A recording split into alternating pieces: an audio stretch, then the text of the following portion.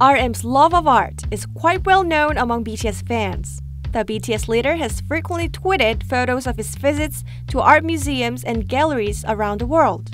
BTS' hectic global engagements, including the October 12th World Tour concert in Riyadh, Saudi Arabia, couldn't stop his pursuit of major art events across his home country. Back on September 26th, RM dropped by South Korea's biggest annual art show, the Korean International Art Fair, held in southern Seoul. He spent a long while in front of the flower and bird paintings by Korean master painter Kim Jong-hak. It wasn't until the man left the show when the gallery staff realized that the silent visitor was RM.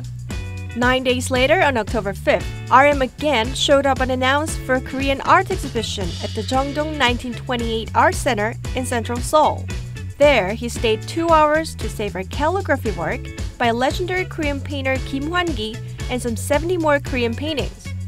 RM's love for art, however, is not limited to Korean artworks. On July 10th, the K-pop artist visited art exhibition Revolution, The New Era Begins. The exhibition displayed Fauvist and Cubist masterpieces from the French Troy Museum of Modern Art. The French Museum hosted the event along with Yeonnam News Agency and Sejong Center. Above all, RM's serious interest in art is widely welcomed among the South Korean art circles.